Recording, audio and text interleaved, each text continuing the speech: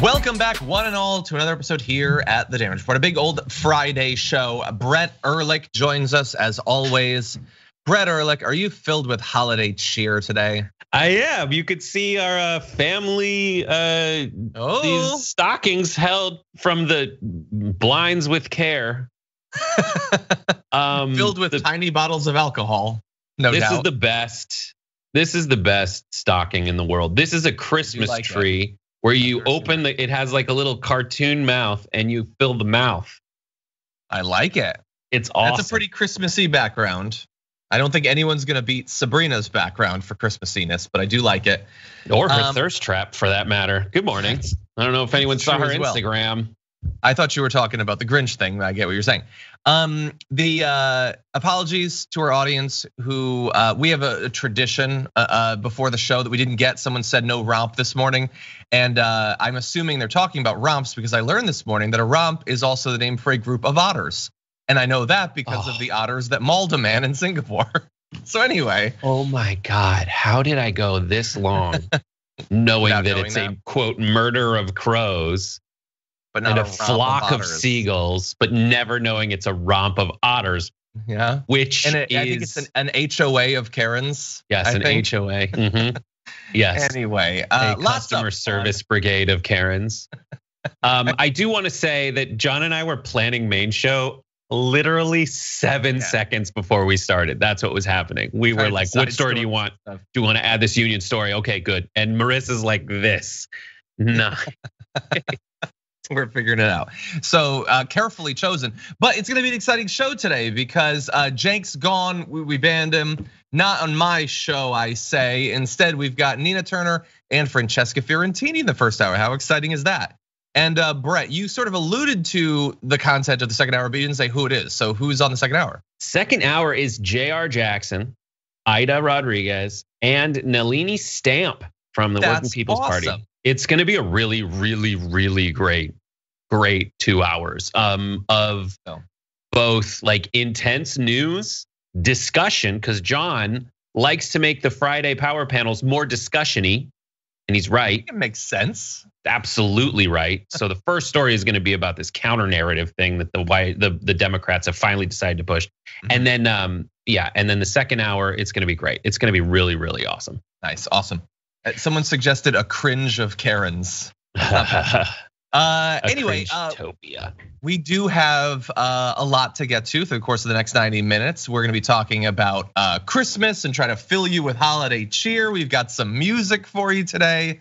But in addition to that, we're gonna talk about this plot to bring Donald Trump back into government, not as president, mind you, but in a different role. So we're gonna evaluate that. What's the matter with Georgia, inflation, and a really interesting story out of Georgia that I'm wondering if we're gonna disagree on. And then of course, to close it out, garbage people. I've got a very petty little garbage person today. I don't know Brett's, but I'm excited to find out. And if you're excited, show it by hitting the like button and sharing the stream and doing all of those nice holiday algorithmic things that we need. And if you want to send us comments, tweets, super chats, all that, we'll respond as we go. But Brett, with all that said, how would you like to be serenaded? I am so happy to do it after you take, because this is bothering me. You have 2 of these and one is up on your shoulder, and it's all I've been able to look at since the show started. Now this is gonna bother you. Does this bother you? Now it does. There we go. Anyway, I think you're welcome to every OCD person in the chat. At some point, I get like rowdy, and one goes over the shoulder, and now I can't get it. It's on me. It's there, John. I hate it so much. Get it. All right. Okay. Okay, I think we're good. Oh. No, I think it's ruined for the rest of my life. Okay, great. Well, I ruined that. Anyway, with that, why don't we jump into this video?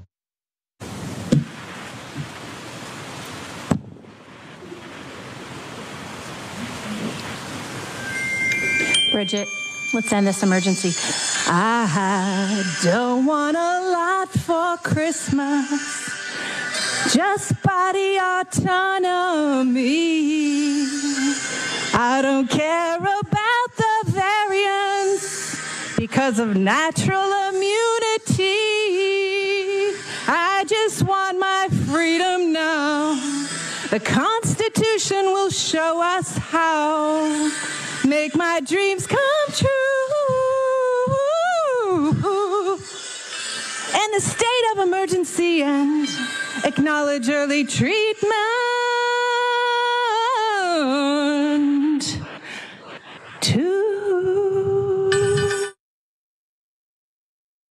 So that was at a Board of Supervisors meeting. Board of Supervisors meeting, Board of Education meeting. You shouldn't go anymore because that's pretty much what it is. Brett, what did you think of Bridget there? She's gonna help end this state of emergency with the appropriation of that classic Mariah Carey tune.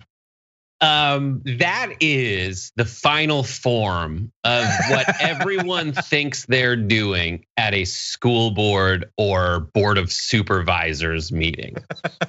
Because in everyone's mind, in every rant you've seen so far of what I don't.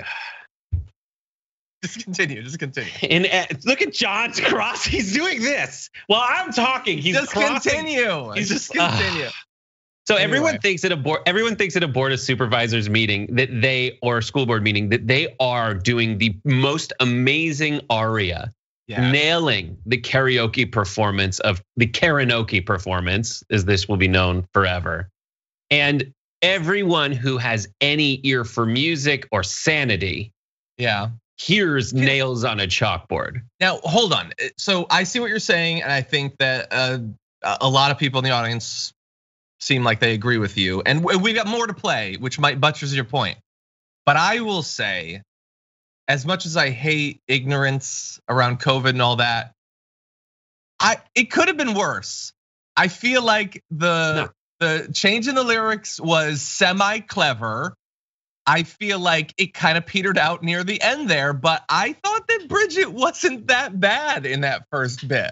That's what makes it so bad. But not bad, you know? No, it is exactly what's wrong with the headspace she's at, because she's fine. She can carry a tune. She thinks that she's amazing. That's the problem. Yes, that is definitely true. Because all of her, but she just makes up notes in that scale in her final trills, which I'm sure you will ram home in the next clip. Exactly, that's true. The notes normally that can only be hit by the lizard people in the choir. Yes, but look, we've seen the whole spectrum of these things. Do you remember the big guy who was like, a wind is blowing across America? The guy with the dreads, liberty, white dread dude. I like this way better than the threats of death guy. So, but that said, while I appreciated some of the lyrical choices there, I think she put most of her attention on the first part of the song, as will be demonstrated in this video. Ivermectin, not just horse paste, and hydroxychloroquine, vitamin C and vitamin D, then the zinc and quercetin. I won't wear a useless mask. I don't need to stay at home, and my kids should go to school. We don't need to be alone. I just want my freedom now. The Constitution will show us how. Make my dreams come true. Baby, I end the emergency. Let's have a happy holiday, everybody. It sort of fell apart there, but yeah, the rhymes were a little bit off. I don't understand my kids need to go to school, we don't need to be alone. It sounds like you want to be alone. You don't want your kids to be around, is what it seems like. Actually, you kind of want to get that kid out of there, which I sort of get, but yeah, it fell apart. But that's the only thing rhyming hydroxychloroquine is tough. John, I know you wrote new lyrics to that song, so do you want me to? Get ready to cut his mic, please. John doesn't want a lot for Christmas. There is just one thing he knows. Oh God. He has a weird fetish and everybody knows it's about people's toes. He just wants to be alone. Look, I'm a well-known soul man, so let's be clear about that.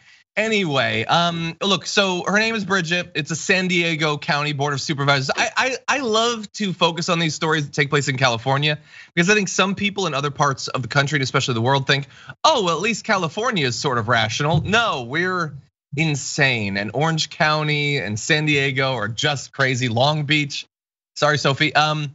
Why was she doing that? Well, she wanted to oppose the extension of a local health emergency order to combat COVID-19. The board did end up approving it, but just 3-2. So they are keeping it in order. So what are some of the recommendations the board voted for? Monoclonal treatments, which they say that they want. Extensive testing, which I guess they're against. Antibody and data collection, and a future presentation on natural immunity. I don't even understand what of that she's opposed to, except you notice she threw in that masks are useless. And so it's like there's something about, I tweeted about this earlier. There are not a lot of people who are like, oh my God, COVID is really scary and real because it's a Chinese bioweapon. So conspiracy theory number one. So we need to be careful. We need to wear masks and take ivermectin. Like they never do that. It's all of the arrows have to be pointing in the same direction. It's not serious and you don't need to care about it, but it's also a bioweapon. And you definitely shouldn't do anything to stop yourself from getting it. But literally anything that they say on the internet is a treatment that isn't, I'll believe. And I don't know why it always lines up that way. Why is there nobody who's like just likes ivermectin or believes it's real but doesn't want to wear a mask? I don't understand it. That's what's so frustrating is because it's that everybody on all sides say that they just want to do things that are safe. Sort of like that's it. A lot of people are like, let's try it. Let's just try it. Let's try ivermectin. Fine, that's BS. There's no support for that. The difference is like there's support for all the stuff that we're suggesting you try. Like even Ron Johnson of Wisconsin, which is hilarious just to say. Ron Johnson of Wisconsin was saying we should gargle mouthwash. And a bunch of people like, yeah, we should gargle mouthwash. They just need to be the one that came up with the idea. Sure. Is the difference. I don't need to be the one who came up with the idea. I need people who know what's happening to come up with the idea. And the idea needs to make sense to me when you describe it. Yeah, but like, yeah, they want it to have been Joe Rogan or Alex Jones or some other a-hole online that told them that. Like if Dr. Fauci came out and told them to take ivermectin, they'd turn against it. Maybe it's too late, but early on they definitely would have. Yeah. Anyway, what we should realize though and focus on was acknowledged by BS Nuss in the Twitter, who said next congresswoman from that district. Nikes, I lost she? Okay, you don't need your guitar. Arguably more cogent, more connected to reality than Marjorie Greene, Bridget there, and certainly a better singer. Oh, by the way, John's wish come true. So please take a photo of your feet without shoes. He found it. Baby. You got there. I like that. I appreciate that. Anyway, little reminder, the nation is now averaging 120,000 new COVID cases per day. The first time that mark has been reached since the latter stages of the summer Delta variant fueled in September. More than 60,000 Americans are hospitalized with the virus. That has jumped 20% from 2 weeks ago. So just a little reminder, a pointless reminder because nobody cares anymore. It's still bad and it's getting worse again. So that's cool.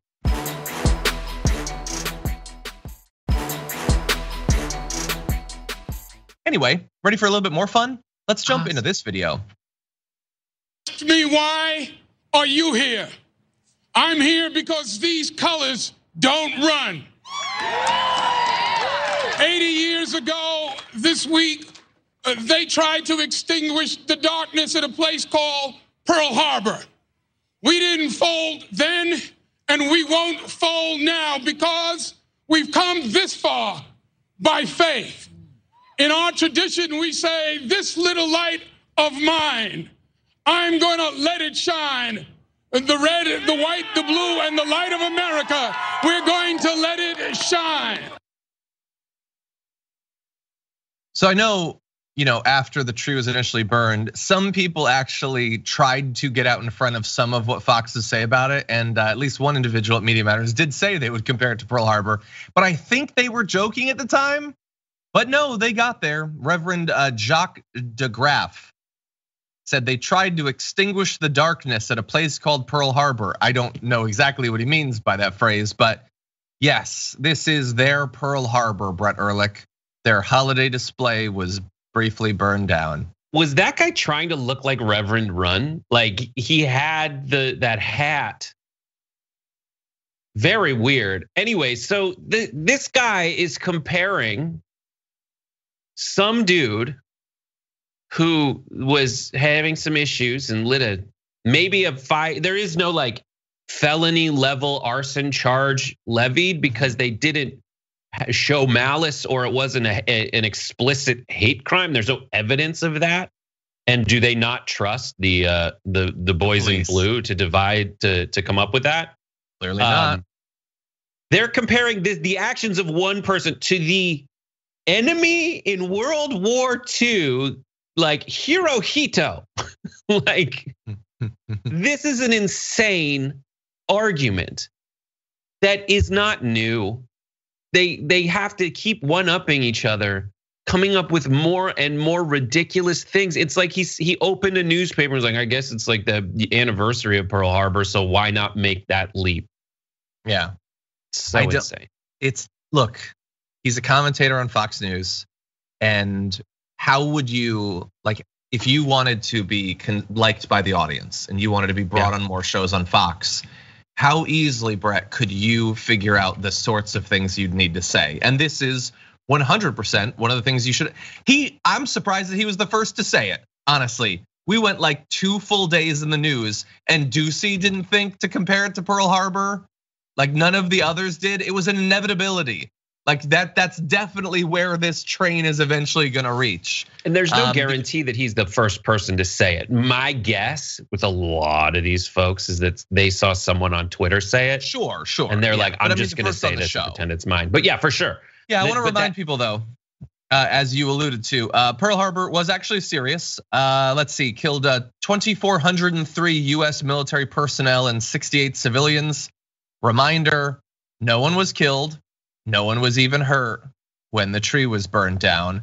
And it's an interesting test of Fox News, a reminder of what Fox News is, that the tree was burned down late at night. And most people found out about it the next morning, and especially when Fox and Friends was talking about it. By the time that morning had come, the police had already been made clear that this was an individual with mental health difficulties and there was no evidence of a political motivation or any sort of ideological motivation. So the police, if you trust them, as Brett said, had already gotten out in front of this and said, no, that's just BS. There's no evidence of that. So like there wasn't even a period of ambiguity to make the case that it was a hate crime or targeting them because they're conservative. But they just ignored that and steamrolled right through, and it's been a solid near week of just, yes, this is obviously a hate crime against Christians, and they're targeting us because we're Fox News.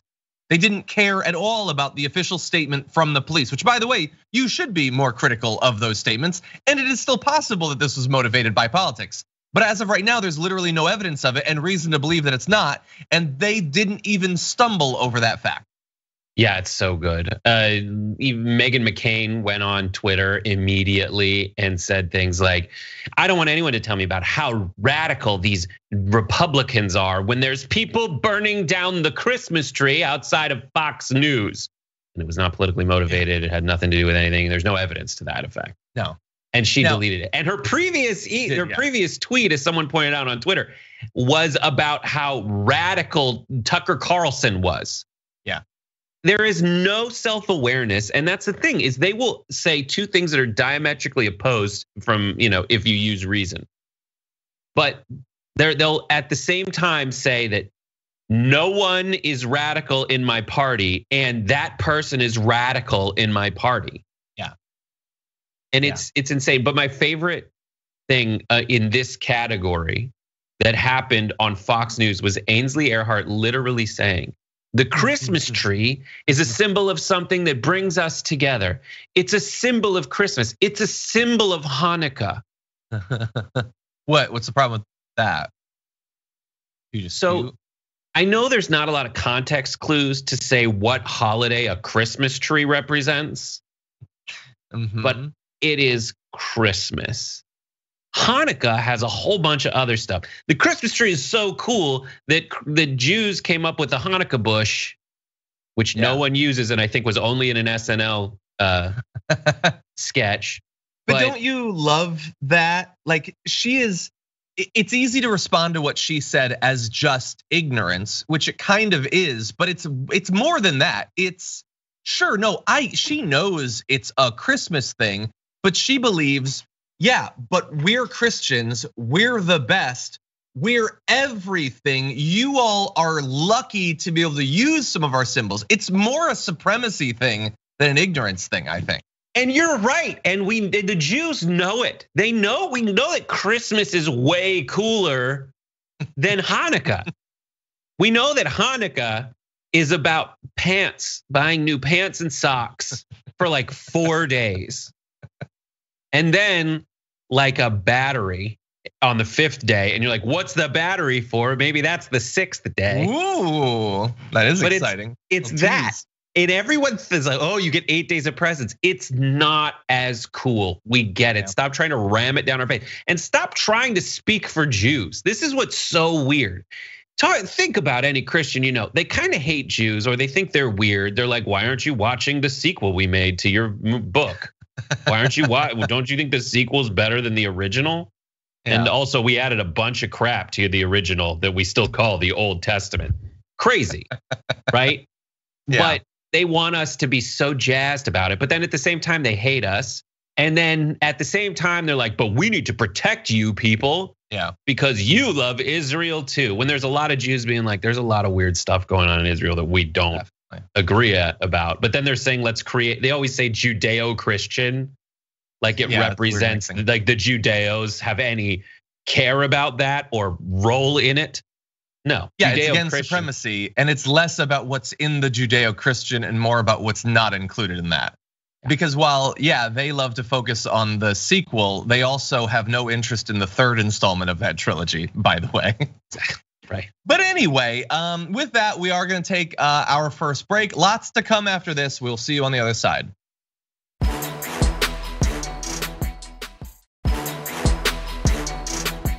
Okay, with that, let's jump into something far more serious. We found out earlier this week that in the days leading up to January 6th, when the riot at the Capitol happened, those in Trump's inner circle had apparently organized a PowerPoint presentation for possible options for ending democracy in America. We knew previously that it was 38 pages long. It was titled "Election Fraud, Foreign Interference, and Options for January 6th." I love that like every single person that put this together, that's in the meeting around it, that is gonna be talking about this PowerPoint knows exactly what they're doing, but they still have to like pretend that it's justified. So they say election fraud, foreign interference, all of that. It's just they wanna stop the certification of the vote. So we knew that. We knew that a couple of days ago. Mark Meadows had apparently provided it to the January 6th committee before he ended his cooperation with that body. But now we have some of the actual slides from the PowerPoint. So let's jump into that. So here's one. First of all, graphic design, very much their passion. So VP Pence seats Republican electors over the objections of Democrats in states where fraud occurred. Let's be clear about that. So we sort of need to break these down. When that first line says seats Republican electors, what they mean is there were electors chosen for these states, and Republicans in the states just decided, no, we don't like that. So here are a bunch of randos that we've chosen instead. They're not electors in any way. They're just a group of Republicans that want Trump to be president. So they want to do that. VP Pence could reject the electors from states where fraud occurred. And we know how they're defining where fraud occurred. It's where they think it needed to have occurred to explain why Trump lost, causing the election to be decided by remaining electoral votes. So again, just cancel out enough states until de facto Trump wins. That's it. They're pretending as if there's still ambiguity after that. So we get rid of the objective fraud, and then I guess we'll see who wins after that. We don't know. Tune in.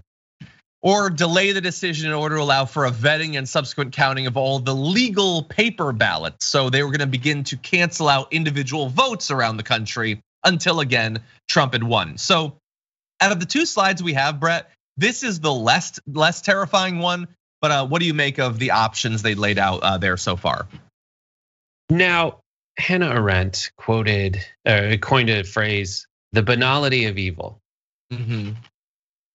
And there is nothing more banal and evil than a PowerPoint about destroying democracy. Mm-hmm. Like boring, not even a fun PowerPoint. There's no clip art. Nothing's animating on. There's no background music or inlaid videos. This is a PowerPoint to destroy the Constitution of the United States of America. It was like add a slide, but don't like delete and customize. This whole thing was just click and replace ipsum dolor locator. Yeah. Because none of this has any relationship to law, to the Constitution, anything. It's what is the plausible deniability that we can use to just end actual elections in this country? Right, and that's it's people passing it around. There's a lot of presentations that exist out there. There's a lot of contingency plans that a lot of people have just in case. And usually those contingency plans are not how do we undo, like the ones I want passed around in the halls of Congress are not how do we undo the Constitution? It's how do we protect against the dissolution of the Constitution? Sure, yeah. So you're 100% right, but let's go into a few more of those mechanisms. So their recommendations that they provided were brief senators and congressmen on foreign interference. I don't even know now. I'm so like I've lost the track of a couple of their conspiracy theories. I don't even know what that's a reference to now. Is that like the Hugo Chavez thing with Dominion? Is that China? So. Is that I honestly don't even know. The next one though is declare national security emergency. That seems important. The fourth is declare electronic voting in all states invalid. So we have been gaslit quite a bit from right-wing media throughout this year about this isn't a coup. How could you say that? Having the sitting president say, we're going to declare a national security emergency and begin nullifying votes, possibly entire states if necessary, until I'm still president, is like it's the most coup thing ever. Technically, and just to be clear, it's what's referred to as a self-coup or an auto-coup. It's a form of coup d'etat in which a nation's leader, having come to power through legal means, dissolves or renders powerless the national legislature and unlawfully assumes extraordinary powers not granted under normal circumstances. That could include annulling the nation's constitution, suspending civil courts, and having the head of government assume dictatorial powers. So they were going to begin nullifying states, choosing their own electors, getting rid of millions of votes under the guise of a national security emergency while pretending interference happened from abroad. That is this is everything that we spent years saying they might try to do. But because we still technically have Biden in office, they didn't succeed in it. If you acknowledge that what they did was the most stereotypical coup attempt ever, then you are the crazy person. There's something wrong with you. You're hysterical. You're an extremist. You're radical there, Brett. Yes, and the chat's really trying to find the perfect wording for this. And the answer is actually Otter-Moronic Coupsfixiation. There's a lot of autocourotica. Well, that's the podcast title, I think. Yeah, autocourotic. Yeah, anyways, Otter-Moronic Coupsfixiation. This is the just to put it all in perspective. It has become very clear that the previous situation where like politicians did politician things and the Republican approach was just to do all the homework and the behind the scenes things to make sure that they use the Constitution and they use all the actual tools at their disposal to not break the law, but essentially use the like way in the weeds mechanisms of the American system to solidify power, and then not really care about the messaging, due to BS messaging out there. It has changed to getting everyone in the Republican Party, the voters, everybody out there, to think that the mechanisms of American democracy are BS, shouldn't exist. And all these people who are saying, let's value the Constitution and what it stands for, actually are arguing for dissolving it. And those people, this is a different version of what you're saying, but those are the ones who say they want to make America great again. America has never been the way you want it to be. America was actually designed to stop you from making these kinds of choices, from creating a king. Because this entire PowerPoint presentation is what BS quasi almost real sounding mechanism can we use to get rid of America? That's it. You want to get rid of it. You're a traitor. This is treason. These are the boring plans of people who hate this country and what it was designed to do, which is prevent a king from saying there is no democracy. Yeah, try to stop exactly that. And that's why you're America. Right, you're about the banality, because there's no like explosion gifs playing in that PowerPoint. It's just, they try to do it and we move on. No one's gonna get in trouble for plotting to use a national security emergency to nullify an election. And they're still out there doing it. And they did fail. And that might lead some people into a false sense of security because we know they're gonna try again, but don't worry, they failed. Except, as we're gonna talk about in Georgia, at the state level, at the local level, they're taking more unilateral control over elections.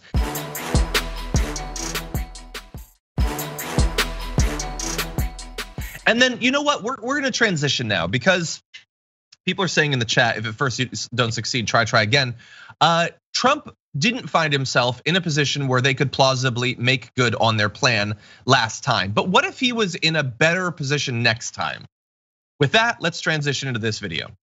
If you do retake the House, would you want ex-President Trump to be the Speaker? I would. Have you talked to him about it? I have. And what did he say? Oh, I keep my conversations with the former president between the two of us. Yeah, except that you just said what it was about. It was about him possibly being speaker. So like, what did he have to say about it? Not much, because he doesn't know literally anything about our government being speaker or what the implications would be. He likes the idea because he has a vague idea that it would be bad in some way. And if it's bad for the American people and for America, he knows he wants to be involved. But this isn't even like the first time that Matt Gaetz individually has come up with this idea that they would choose Donald Trump to be speaker. Let's go back to July when this happened. And so after the next election cycle, when we take back the House of Representatives, when we send Nancy Pelosi back to the filth of San Francisco,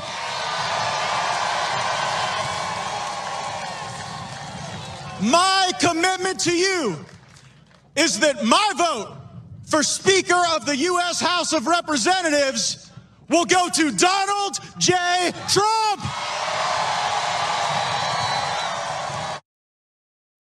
Okay, so this is the fun part of American politics in 2021, where we have to debate the possibility of something happening that is so purposefully stupid and insane that just in discussing it, we come off as kind of insane because we're considering this possibility. But we also can't rule it out because they, almost declared a national security emergency last time. So God only knows what they would do.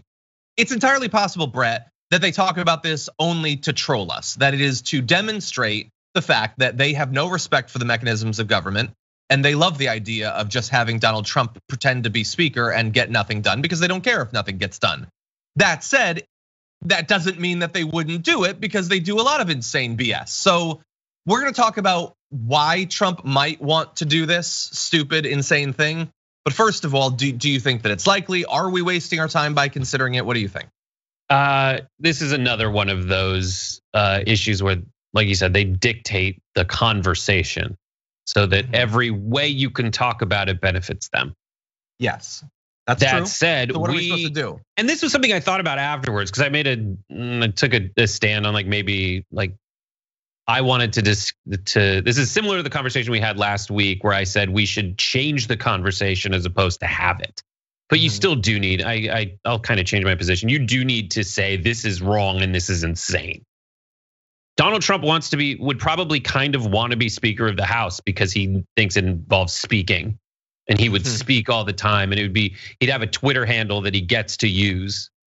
Yeah. The Speaker of the House. And it's crazy. And the trappings of fascism are crazy ass things happening.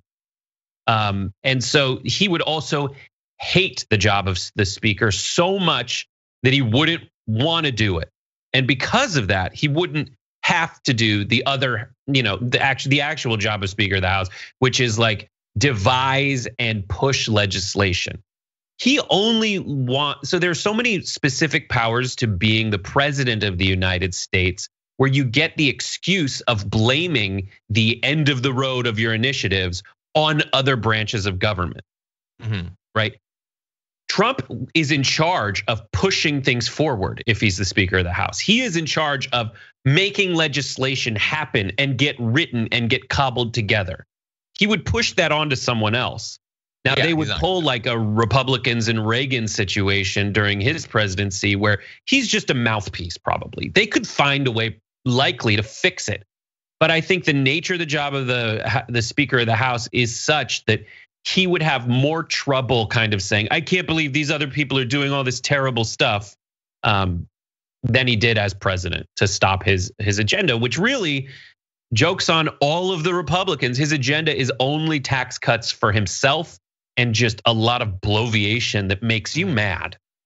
Yeah. So, and he could do that. I mean, they could not pass, nor would they be likely to pass any legislation under Joe Biden, even if, and one of the reasons we're discussing this is because it seems almost certain that they will regain the House. They vote in lockstep with each other. So I know like Kevin McCarthy is gonna try to be Speaker, but if he tries to go up against Trump, what do we think most of the votes are gonna go for? I mean, like it seems pretty obvious there. Now, maybe there would be, with enough Democrats and some sane Republicans, they could stop it from happening. That's a fun thing to gamble the future of our country on.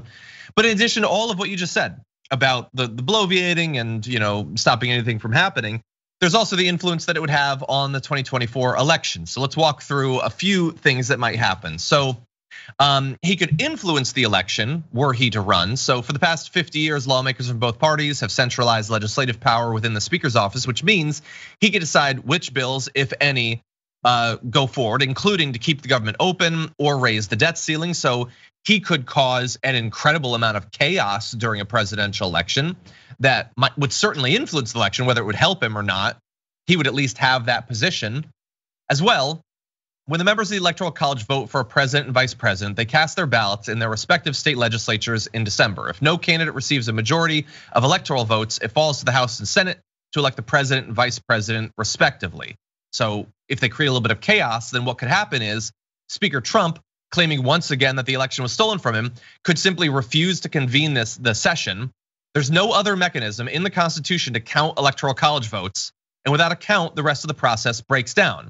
What would happen is, if they didn't count it, under the Constitution, this is literally written there, the current terms of Joe Biden and Kamala Harris would expire at noon on January 20th, 2025.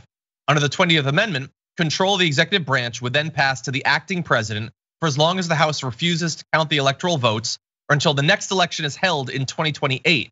Under the Presidential Succession Act of 1947, the acting president in this scenario would be House Speaker Donald Trump. Every step of this is insane, and there are certainly things that could stop it from happening. But there's also a lot of reason to believe that none of those norms or institutional mechanisms or anything like that would actually stop it. Because the thing is, unlike their last attempts to stop Biden from getting inaugurated, some of this would technically be constitutional were they to do it.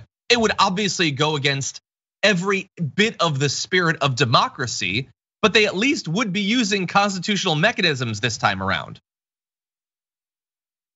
I think, yes, that's one of the many reasons that it would be appealing to them to have Donald Trump as the Speaker of the House. And it's probably one of the biggest selling points. You get to talk whenever you want, and everyone has to listen to you. And you're third in line to being president of the United States, and you have a hand in certifying election results that you can stall as long as you want. And that's that. Yeah. What's funny about this is if he's in charge of legislation, the act that they're putting forward to make it so you have to be a member of Congress in order to be, like, the only reason that anyone who can be the Speaker of the House is because it's not explicitly forbidden in the Constitution. So they would have to enshrine in law something that kind of codifies that you have to be a congressperson. And the name of that act is like a really long name makes it the Members Act. So it's like members ensuring it's a sitting representative act. Yeah. I can't imagine what those acronyms would be if Trump was the Speaker of the House. Yeah, the very, very good act. The veterans earn respectable yellow violets. I don't know, something like that. Yeah. Okay, the last thing I'll throw out is, and this is a risk anyway in a country where political violence and the threats of political violence are becoming even more common, but it seems safe to assume that were he to become Speaker of the House, the risk of attacks against the president, the vice president, with him third in line, they certainly wouldn't go down. Anyway. Okay, so with that, we're gonna take our second break. We come back, Georgia madness is sweeping that state at least and could affect the nation. So with that, let's go to a break.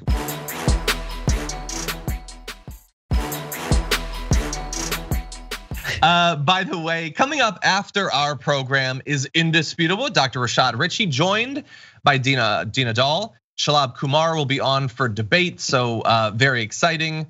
And also, I was gonna say, is today Friday? Yes, today is Friday. So Galaxy Brain will be going live at 1 p.m. Pacific time, 4 p.m. Eastern time at twitch.tv/TYT. So a lot to look forward to. And as Brett alluded to earlier, Game Busters will be happening as well, correct? Yes, I was sorry, I was reading an email. I was afraid someone was canceling, but they weren't. They're very happy to be here. Just tunes me out tonight. John, you talk so much. It's like how my wife treats me. I'm just like, she's like, I wasn't listening to you. I was looking right in your face, but I was thinking of something else because I was certain I wouldn't need to use that information you were giving me. Yes, Game Busters is tonight. I already said that on this broadcast, but apparently you weren't listening to me. We're gonna be playing Jackbox games. So join us at 5:30 p.m. Pacific, 8:30 p.m. Eastern at twitch.tv/TYT and bring your A game. Do that, that'll be fun. Okay, with that, let's move to not the best news ever. It's recent political news in Georgia, so how could it possibly be good? Okay, Republicans in Georgia have made yet more moves to take effectively unilateral control over the administration of elections in that state. In this case, by purging Black Democrats from 6 different county election boards. So Georgia stuff. The restructurings, they're called, follow the state's passage of Senate Bill 202, which restricted ballot access statewide and allowed the Republican-controlled state election board to assume control of county boards it deems underperforming. And that's definitely an objective thing that won't be analyzed from the point of view of manipulating the outcome of elections. In 5 of the different Georgia counties that had restructured election boards, as in Troup, Morgan, Pickens, Stevens, and Lincoln, the legislation shifted the power to appoint some or all election board members to local county commissioners, all of which are currently controlled by Republicans. Previously, the appointments had been split evenly between the local Democratic and Republican parties, sometimes with other local entities controlling some appointments. So previously there had been involvement in the administration of elections at the county level from both the Democratic and Republican parties, which makes sense. You would want to have some input, and they would never accept Republicans being locked out of this at the county level, but they have jumped into locking the Democrats out 100%. In the last of the 6 counties, Spalding, the parties still choose 2 members each, but the 5th member is now chosen by local judges. It used to be decided by a coin flip. Local judges in that area are traditionally politically conservative.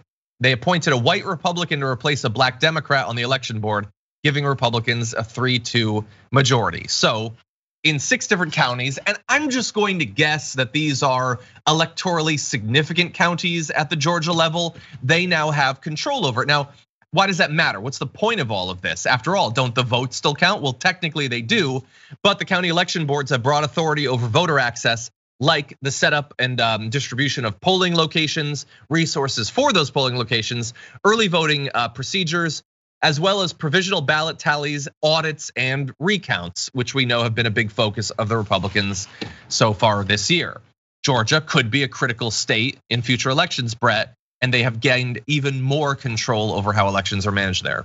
This is business as usual for the Republican Party. And previous to that, the Democratic Party, when every lever or every available behind the scenes horrible way of restricting democracy, a core American value, we've been told, has been used to keep people from voting if they want to vote for things like equal rights, equal representation, equal pay, equality.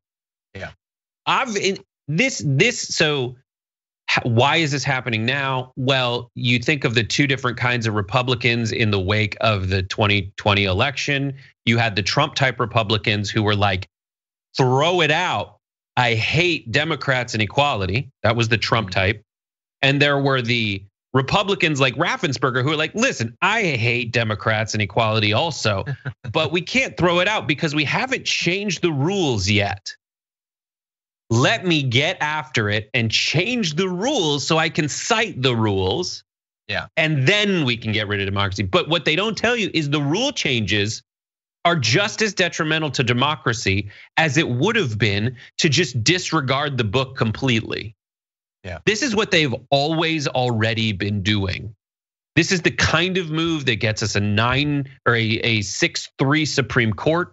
This is why in multiple states for the last 15 years, you've had more Democrats receive votes in state elections than Republicans, but you end up having more Republicans get into the office than Democrats. This is why, and then they come back at you with like, oh, this is a republic, not a democracy. Well, that republic that they've created has no trappings of democracy whatsoever. No spirit of it, no actuality of it. There is no democracy. That's what they're against. Yeah, and by the way, making some distinction between a republic and a democracy, that's like sort of like faux philosophical cover for specific moves being made that don't have anything to do with republics or democracy, that are just naked power grabs. Yeah. It's not like, oh no, Republicans should have control of county elections because we're a republic, not a democracy. It doesn't have anything to do with it. And by the way, I'm gonna say something, I've already said it. I will again say something pointless, which is they would never allow this in states where Democrats can write the rules. But again, it doesn't matter. Them doing this is not them indicating to us a core value of theirs that should be applied across multiple states. In the states where they can, they will steal as much power as they can. It's as simple as that. And in a system where it's as simple as that, and we are constantly reminded of their willingness to do this, not just in Georgia, multiple times just this year, but in states across the country where they've done this or even worse, you then have to have someone who responds to it. Like the Democrats at the state level have tried to fight these moves. They don't have the power to actually do so. They can't actually override it. We in the media are trying to make sure that everyone knows about it. You all are aggrieved. You reach out to your representatives, but at some point, someone has to actually do something. And there are things to be done to fight against voter suppression, taking control over voting rolls, those sorts of things, the gerrymandering that we've seen in so many different states. The Democrats at the federal level could stop this, but again, are choosing not to, which makes us talking about this news even more frustrating on a daily basis because something could be done, but it's not being done. We know what the outcome will be, and nobody is stopping it. They are stealing democracy, and the Democrats are watching it and telling us we need to out-organize all of what we're seeing. Yeah. Any final thoughts, Brett? My final thoughts are that there should be a nonpartisan districting of states. That's the only thing that makes any sense, but none of the people in charge of the parties want anything to be nonpartisan. The only people who want a nonpartisan system are human beings like you and me, who are willing to say like, I'm not on anyone's team. I just chose a party because I tend to agree with more of their stuff, but we just want it to be fair and most people to be represented. And they're not interested in that. They're interested in holding power. That's it. So fun couple of years coming up. Anyway, that's gonna be the end of our first hour. Thank you everyone on our linear platforms. But if you are watching on YouTube or Twitch or our members app, we do have more coming. We're gonna take a short break, just a few minutes. We'll be back with more right after this.